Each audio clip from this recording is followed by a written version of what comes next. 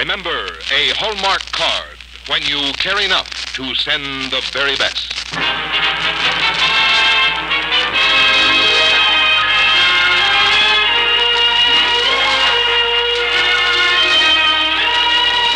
Tonight, from Hollywood, the makers of Hallmark cards bring you a true story from the life of Edmund Burke, starring Mr. Herbert Marshall, on the Hallmark Hall of Fame.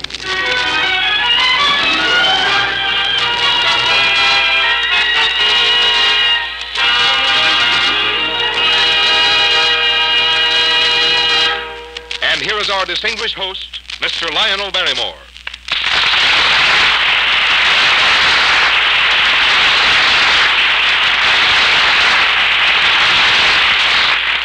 Good evening, ladies and gentlemen, and welcome to the Hallmark Hall of Fame. Tonight, a true story from the life of Edmund Burke, the remarkable Englishman who led one of the strangest political fights in the history of Great Britain. And we're proud to present in the role of Edmund Burke, Mr. Herbert Marshall. Now here's Frank Goss. 365 days a year, hearts are lightened by Hallmark cards. Happy days are made happier. Lonely days become no longer lonely.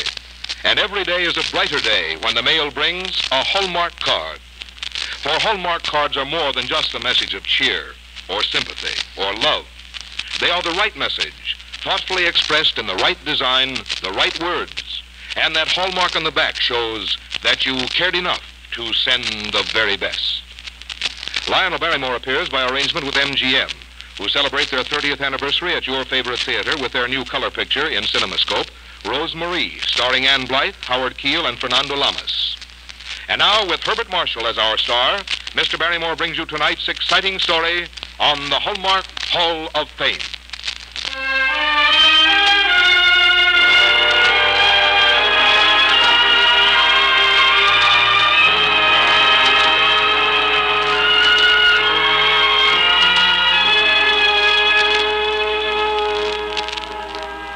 It was early in the year 1778. The American Revolution had been going on for almost 3 years, and in England, the Honorable Edmund Burke was serving another term in Parliament. He was loved by his followers, but unfortunately they were in a minority. The Tory party ruled through Lord North. At this moment in time, Edmund Burke's total and consuming desire was for peace between the two warring nations and freedom for the Americans.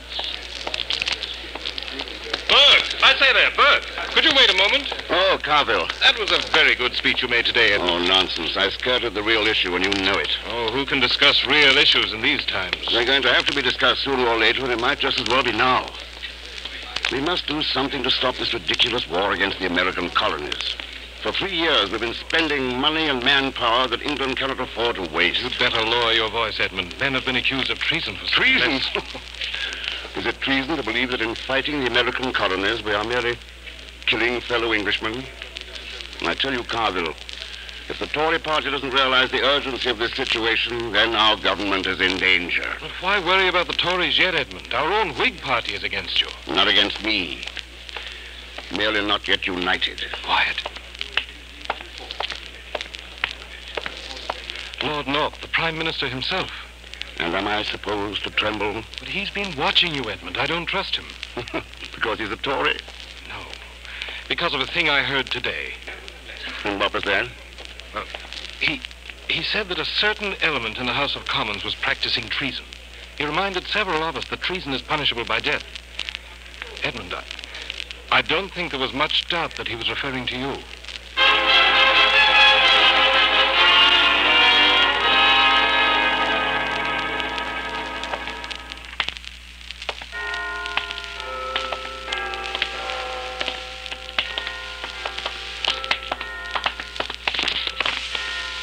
Did you want me, sir? Oh, I beg your pardon, Governor. You've been following me, haven't you? Well, now, I wouldn't... That is, Speak up, man, haven't you? Let go of me, Burke. Let go of me, I say. I thought so. Who are you and what do you want? Speak up. Get your filthy hands off me, traitor. Traitor? Yes, traitor. I've heard your fancy talk about stopping the war with the colonies. I've heard the things you've been telling your friends. It's treason against the Crown, I say. That's what it is. Who told you to follow me? No one. What I do is my own business. Did Lord North send you to warn me? I never heard of any Lord North. You've never heard of the Prime Minister. Speak up, man. Answer me. Let go of me. Let go of me, I say. Listen to me. Listen carefully. Tell whoever sent you that Edmund Burke doesn't frighten easily. Tell them Edmund Burke was born in Ireland and knows the meaning of freedom. There, now go. And tell them.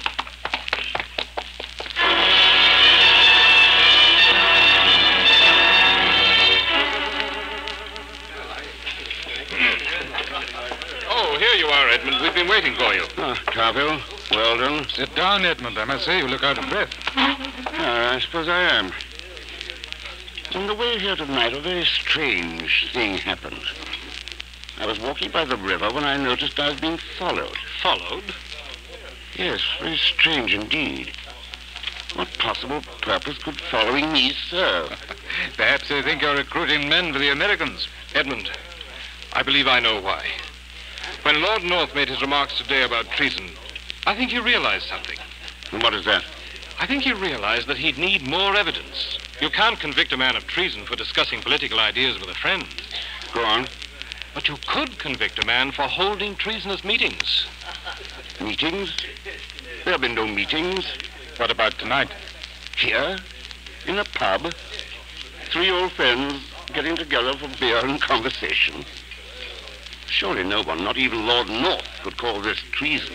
But don't you see, Edmund, before Lord North can make his accusations public, he must have some evidence to support him, even if he has to manufacture it. Edmund, I'd say you were in serious trouble. It's a great deal worse than we thought. On the contrary, gentlemen, it is far more encouraging than I realized.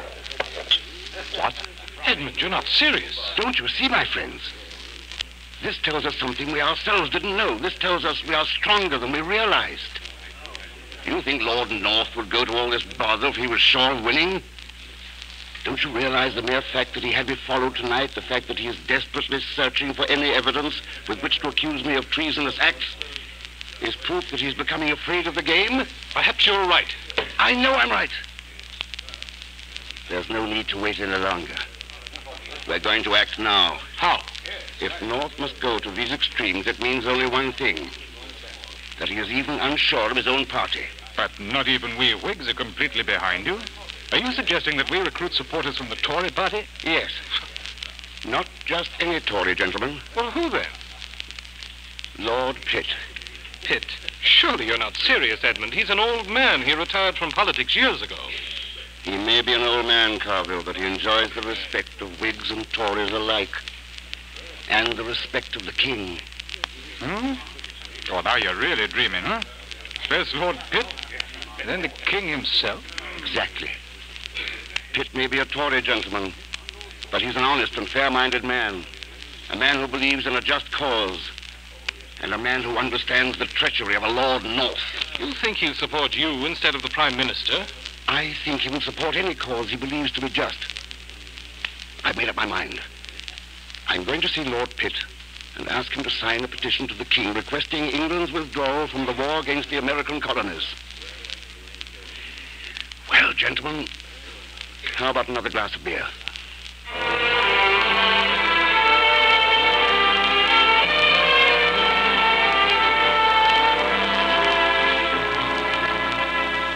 That's what he said, your lordship. That's what Mr. Burke told me to tell you. Very well. So Mr. Edmund Burke thinks he can oppose the Prime Minister of Great Britain, does he? Well, my friend, I believe I have here a petition which will take care of Mr. Burke for a long time to come. Here. Thank you, sir. Thank you. You're a most generous man, Lord North.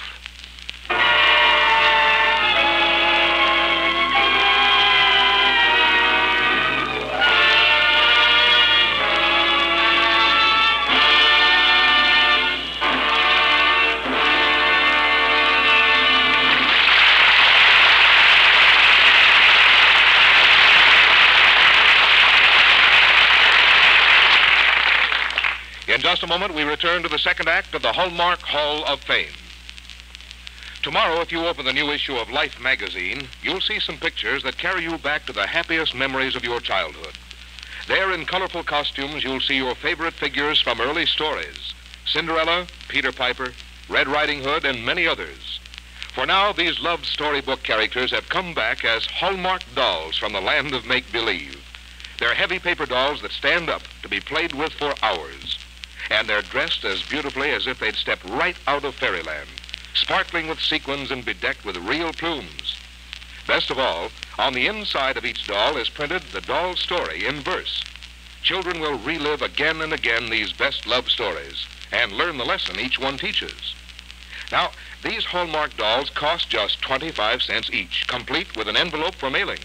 And that's not all. There's a collector's album, too, for just 50 cents, so that youngsters can collect the whole set of 16 dolls and keep them new-looking for years. Can you think of a more delightful, inexpensive gift for any little girl? Tomorrow, pick up some of the new Hallmark dolls from the land of make-believe. You'll find them at any fine store that features Hallmark cards. And now, Lionel Barrymore brings you the second act of our true story of Edmund Burke, starring Mr. Herbert Marshall.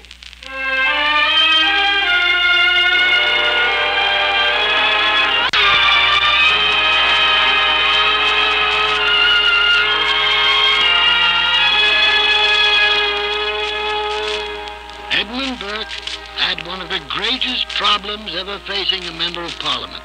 He had to oppose his country's war against the colonies and prove at the same time that it was good for his country. The crisis was approaching. A move had to be made.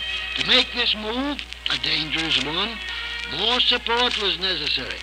And Edmund Burke, the Whig Party leader, sought this support from one of the most important leaders of the Tory party, Lord Pitt. Mr. Burke, will you forgive my receiving you among all these pills and potions? This isn't too much of a strain on your health. Talking with you is a pleasure. You're one of the few men who could induce me to discuss politics since my retirement. I'm flattered. But I hope the issue is a greater inducement. Very perceptive. I wish we had you on our side. I am on your side in this. But if I support your position, I am a general without an army. I have some loyal followers who would go where I go. But the majority... There's something I can get you. That awful-looking green fluid over there. Yes. Pour in a bit up to here, sir. And then that water.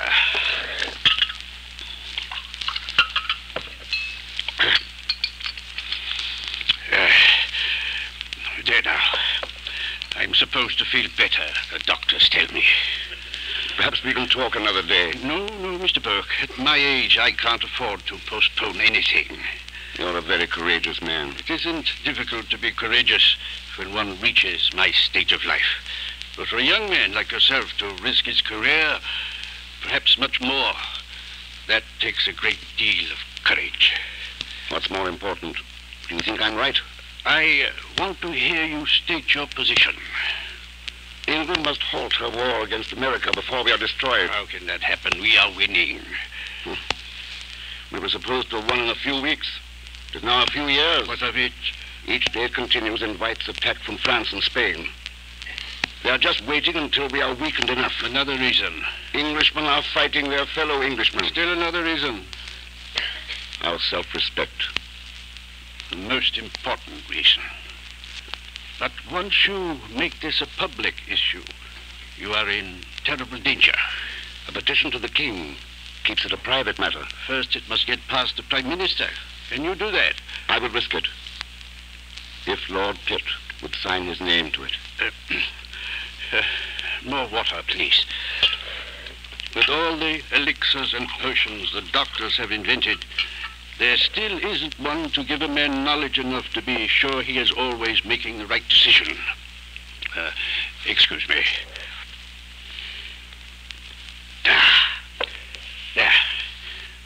matter is good. Very well. I will sign the petition.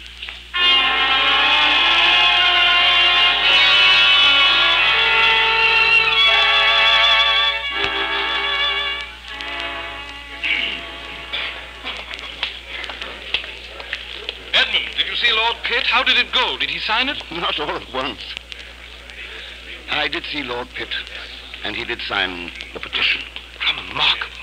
One of the Tories' greatest leaders signing a petition on behalf of the Whig Party. Not in behalf of the Whigs, Carville. In behalf of England.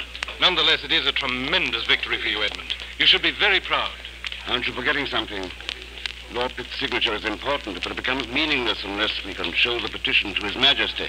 Yes, and in order to do that, it must be first presented to the Prime Minister, eh? Lord North has the power to decide whether our voices shall be heard or not. Not quite. With enough people behind us, North doesn't dare refuse to show the King our petition. Well, perhaps we're underestimating the Prime Minister, Edmund. I think he knows a great deal more about parliamentary procedure than to be trapped so easily. Suppose, for example, he were to call for a vote of confidence in his present policies. If he received it, your petition would be worthless. There's too little time, and the gamble would be too great. Edmund. Carville. Weldon. Easy there, old man. This running's not good at your age. What is it, Weldon? I've just come from the Prime Minister's office, Edmund. His secretary advised me Lord North would like to see you. At once.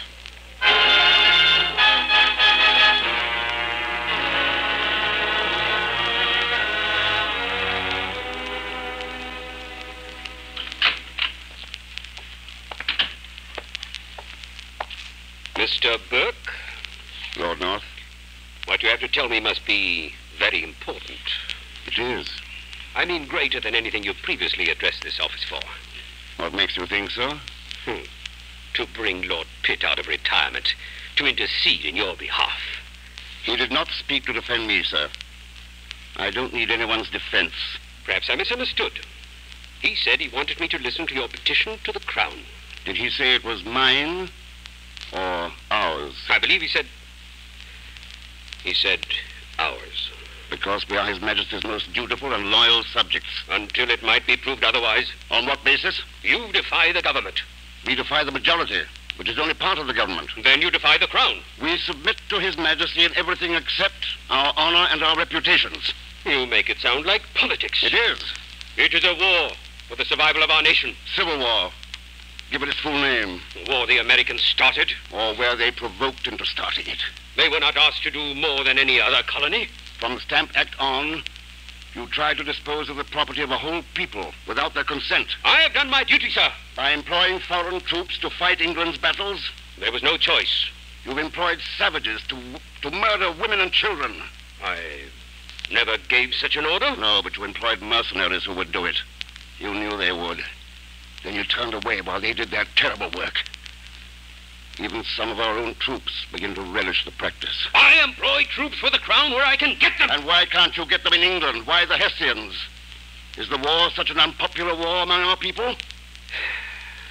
All war is unpopular war, Mr. Burke. Few men love to kill or be killed. Then why do you persist? I told you, I am here to protect the Crown.